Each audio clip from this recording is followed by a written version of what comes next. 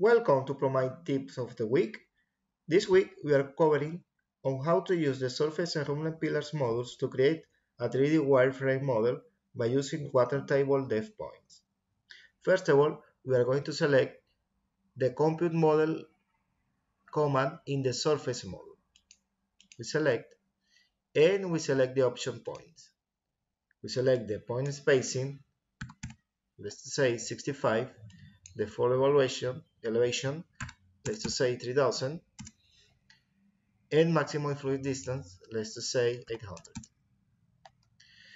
We leave it the mesh option and we press OK. We select all the points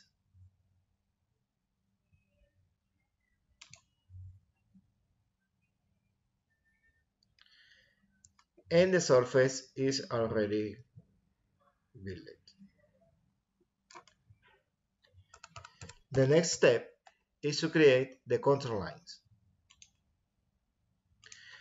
We select the start elevation 3000 meters, the end elevation 5000, and the spacing, let's just say 50 meters. We press OK and we select all the points.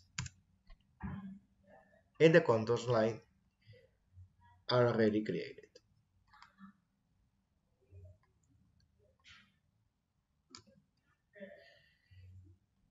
The next step is to create the floor surface. In this case, let's use the room and pillars modules. We select the draw surface command, we select the layer, and we pick the contour line. We select OK, and the surface is already created. Then we create the walls between the back surface and the floor surface.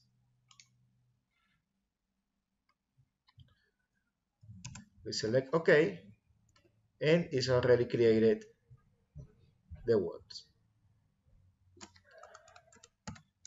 Next step is to color the contour lines.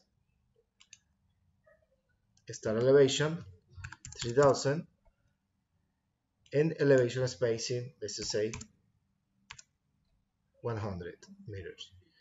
And let's select 12 colors. We select the contour lines and the model is already colored. We select the shade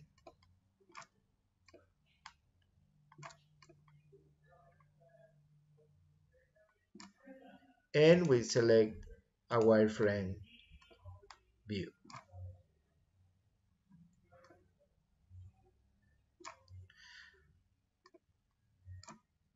As you could see, it's very easy to construct a wireframe model by using Promine. If you have any question, please leave it in the below comments section. Bye bye.